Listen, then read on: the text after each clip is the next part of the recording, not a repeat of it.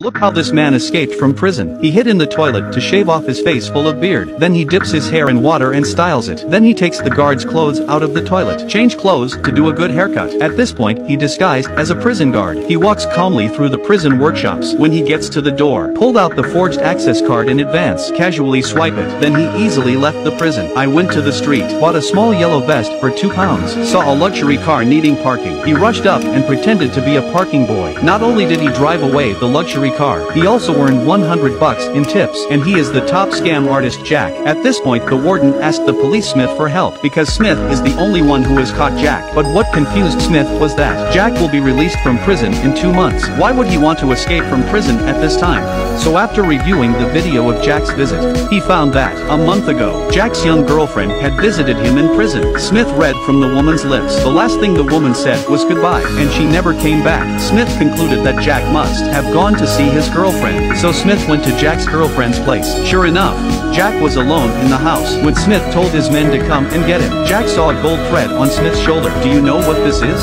Smith obviously did not know. It turns out that a few hours ago, Smith was investigating a case in the bank's vault. The technician was cracking the code of the safe. The vault suddenly exploded. The police were covered in dust. The evidence was also instantly blown up. I'll tell you what this is. You'll meet me in prison in a week. After Smith agreed, Jack said this is the security line of $100 new Canadian dollars. After that, Jack was taken away by the police. The next day Smith learned from his assistant that the gold line was indeed a security line for the new Canadian dollar. But this new coin has not been officially issued yet. How did Jack know that?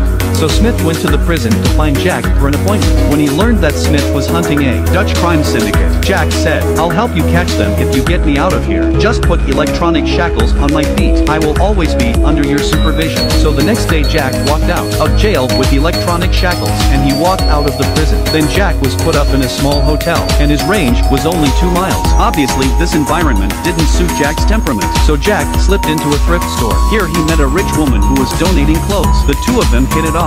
He learns that the rich woman's mansion is nearby, so Jack was invited to live in the rich woman's mansion. In addition to helping the rich woman feed her dog and water her flowers every day, he also chatted with the rich woman's little granddaughter. This is a $250,000 bond. However, the bond was forged by forgery experts. Jack found the same CH letters as the bond, but then the teapot appeared out of nowhere and stopped the two men. Jack said he admired the teapot's skill, but the teapot wasn't too friendly to him. Then, on the pretext that the church was still being restored, the two men were driven away. The next day they learned that the teapot had booked a flight for a week later to Holland. It seems the teapot was alerted. If they don't catch the teapot this time and let him run back home, Jack would be sent back to prison to serve another sentence. So Jack finds his good friend Mike again. He asks him to use all his connections to find out about the bond. 2 days later, Mike gave Jack a note. According to the address on the note, Jack and the two of them found a warehouse. At that moment, they heard the sound of a printing press in the warehouse. Jack concluded that the bonds must be being printed inside, but there was no evidence. Smith could not apply for a search warrant. At this point,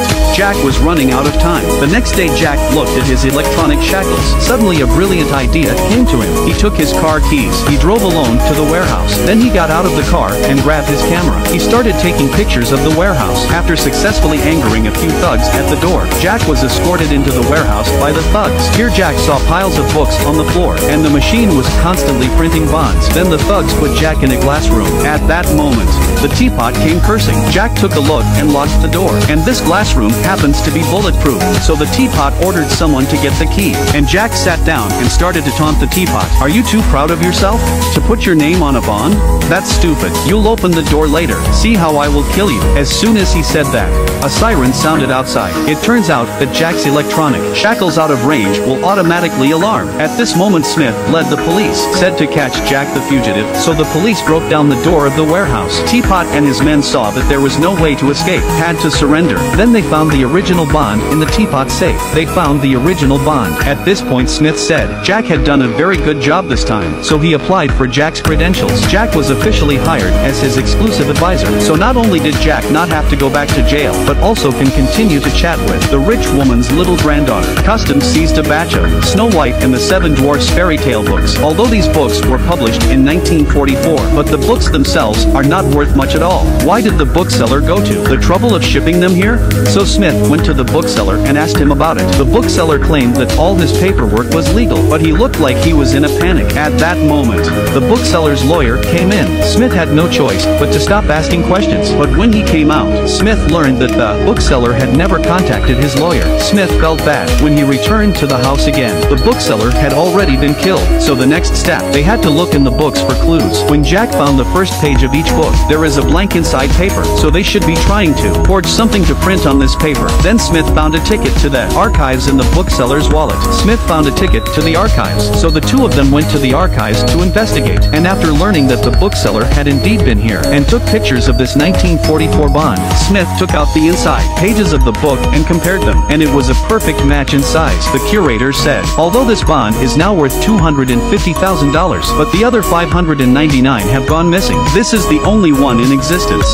Jack found out after observation. This bond is a fake, although the old paint was used on it, but the smell of ink is new. If you don't believe me, smell it. The curator was dumbfounded when he smelled it. This is impossible. It turns out that the bookseller came to the archives twice before. The first time he took pictures of the bonds and used them to forge them. The second time he really switched the forged bonds. This way, as long as they claim they found the other 599 bonds, the archives would produce their own original bonds for comparison, and the ones in the archives had already been switched. Then the comparison must be the same, so they can exchange the huge amount of $150 million in cash. Next, Jack had to find the person who forged the bonds as soon as possible, so he went to his good friend Mike. Mike, after seeing how well the bonds were forged, he thought that an expert like this would usually sign their masterpieces to show off his mastery of his craft. Sure enough, Jack looked through a magnifying glass. Jack found two letters CH on the bond, and CH is the initials of the forgery expert Teapot. At the time, the Teapot was renovating a church on 3rd Street, so the two Smiths went to the church to find out what was going on.